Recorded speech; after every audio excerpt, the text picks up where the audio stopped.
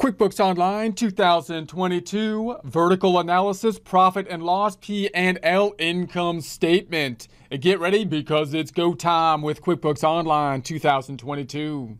Online in our browser, searching for QuickBooks Online Test Drive. Going into the Test Drive, we're going to be looking at the United States version of it and verifying that we're not a robot.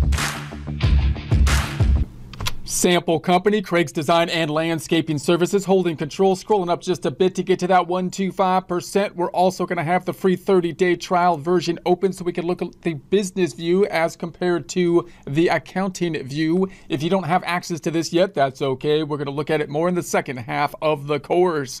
Going back on over to the sample file, we're going to open up a few tabs to open up our reports in. Going up to the tab up top, right-clicking on it, and we're going to duplicate that tab. Back to the first tab to do it again, right-clicking on it, doing it again with a duplication. And as that is thinking, I'm going to go back on over to the 30-day free trial version so we can look at where the reports are located in the business view, which is in the business overview section in the reports. If you were to change the view to the accounting view by going to the cog drop down and then going to the switch to the accounting view, you would have the same kind of view that we're looking at here with the sample file. And let's go back to the sample file to see that view. Second tab now open. Let's go to the reports, which are now on the left-hand side right here in the reports. And we're then going to close the hamburger up top. Let's start off with the profit and loss report, the P&L, and we're going to build a vertical type of analysis with it. Let's do the range change up top. Change in the range from 010121. Hold on a second. 010121 to 123121. Run it. And then we'll go to the tab to the right to open up that balance sheet report.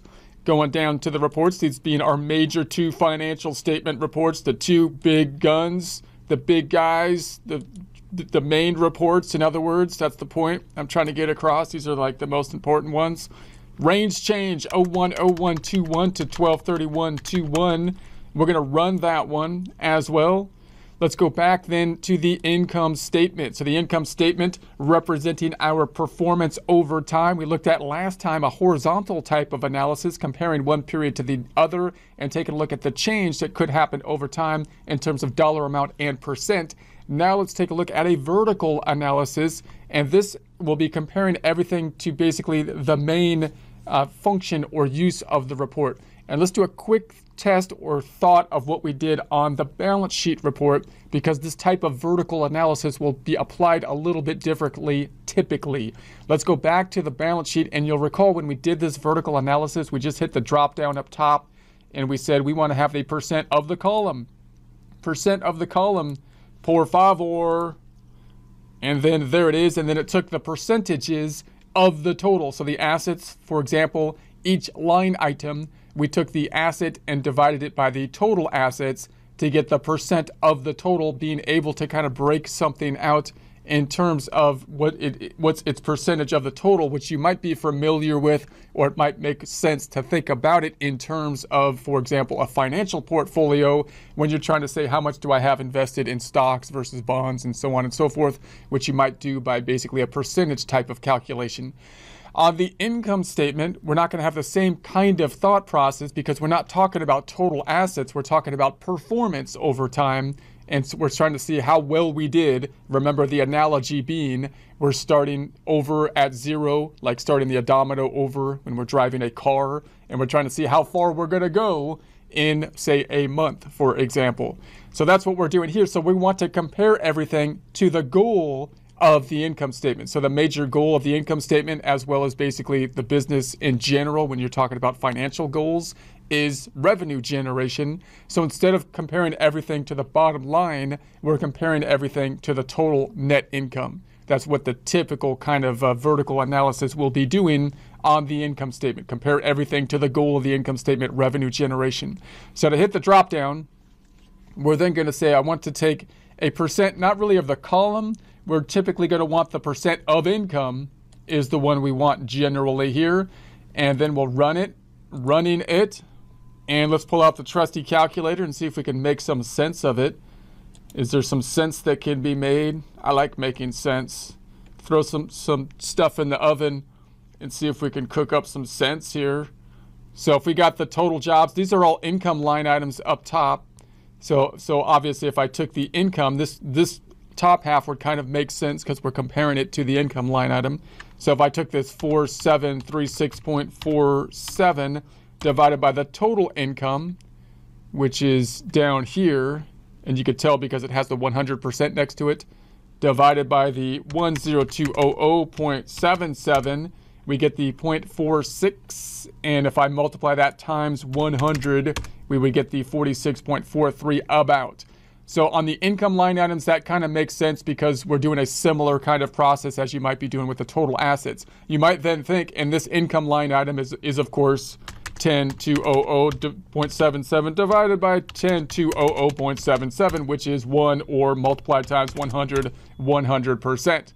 And then the expenses, you might say, well, I should be doing the same thing, comparing the expenses to the total expenses on down below. But no, we're comparing them to income because the goal of the income statement and the business in general is basically revenue generation. So we're comparing it to the objective of income.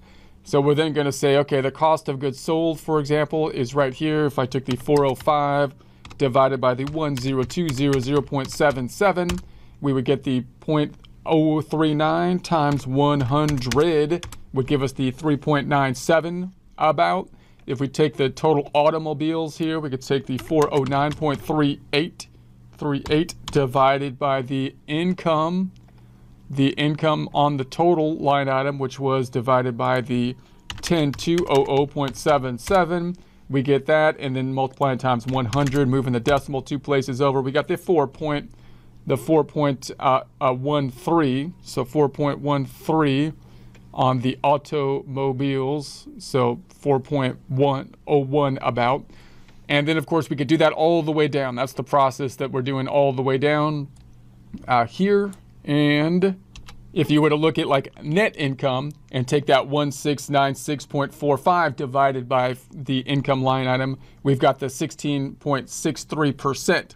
So you could think of that as basically for every dollar you're getting, on average, you're keeping 16.63% about, or 16.63 cents about of every dollar that you're earning basically in revenue is one way you can kind of think of that. Okay, so that's the general idea of it. Very common type of statement.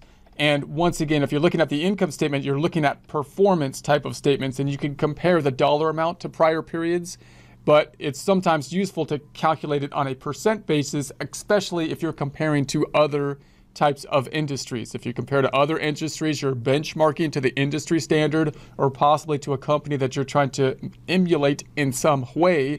They're going to have different dollar amounts of revenue. You can't compare the total dollar amounts of revenue, but you might be able to compare, what they're doing in terms of their revenue and their expenses as relation to the revenue. So for example, if you are looking at a company that has inventory, you might be quite concerned with the level of the cost of goods sold, the inventory that you're selling, the expense of the inventory that you're selling as compared to the income, because that's going to be a very significant line item typically for that type of business. Not so much here because we're talking about a landscaping business. So of course it'll be dependent on the business, and you're going to be wanting to look at your expenses and so on as percentages of income, and you might be able to glean some more information, some more ideas for decision-making purposes into the future than you could if you were trying to make a comparison and you were just looking at the dollar amounts to another business that has different dollar amounts. Okay, let's do our standardization up top. We can then say, let's do some customization of this report. Customizing it. We want to, let's get rid of the pennies here. Let's make the bracketed numbers bracketed, or the negative numbers bracketed, and then make them red so they pop out. And then we're going to go down to the header and the footer. We're going to change the name. Let's change the name to this time a vertical analysis, I can't spell it, analysis income statement instead of profit and loss, just to switch things up. We're going to get rid of the stuff on the footer, get rid of the stuff. I don't like when they write stuff on the foot. And then we're going to say, okay, run it. That looks pretty good. snazzy. Looks snaz. So if we go down, there we go. Nothing's on the foot. Okay. So then obviously we could then save this if this is a report that we want to be giving to our clients and or to our supervisor or something like that, to management. Then we could customize, you could save the customization, otherwise known as memorizing the report, as we saw in prior presentations with the balance sheet. We'll do that in future presentations. We'll also, of course, talking about emailing it and printing it and then saving it as a PDF and exporting it to Excel as well in future presentations.